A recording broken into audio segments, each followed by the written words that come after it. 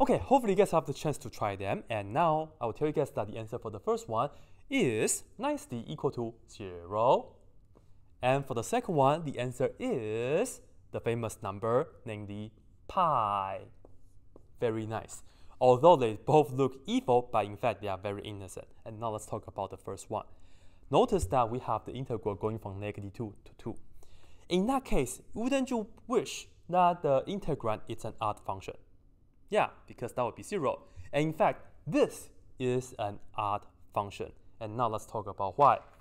Well, right here, notice the following. We have the integral going from -2 to 2. On the top here, x to the third power is odd. Inverse tangent is also odd. So all in all, we do have an odd function on the top. I'll just put down odd of x. And on the bottom here, we have this over 1 plus pi. And this right here, square root of 4 minus x squared is in fact even. So I will just put down, we have an even function here for the exponent. Well, if you focus on this part, you put in negative x into here and here. Well, even of negative x is the same as even of x, because that's the even function property, right? So the bottom doesn't change.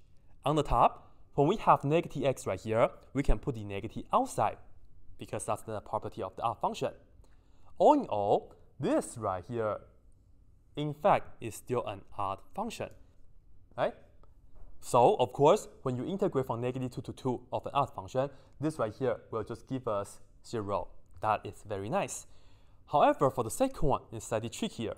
Notice that the difference between the first and the second one is we just switch the functions right here, right?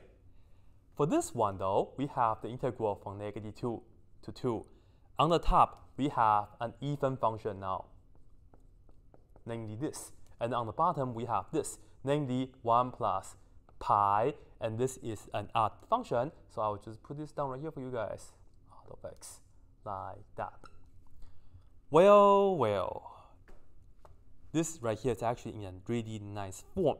We have an even function over 1 plus some number to an odd function power. And of course, we go from -a to +a, right? In that case, a is 2.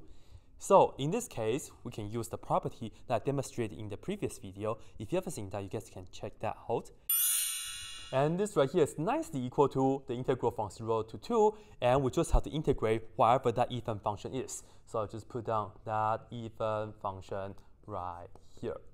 And of course, we just have to look back. As we can see, this right here, we just have to integrate from 0 to 2 of that square root of 4 minus x squared dx.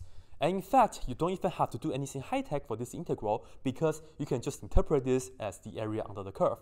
For curve, of course, we have a quarter circle with radius being equal to 2.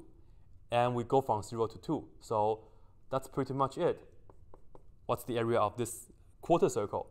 So all in all, this right here is just equal to pi. Therefore, this right here is equal to pi. And that's it. If you guys want to see the proof of this property, be sure you guys go check out that video, right? Anyway, hope you guys all like this, and as always, that's it.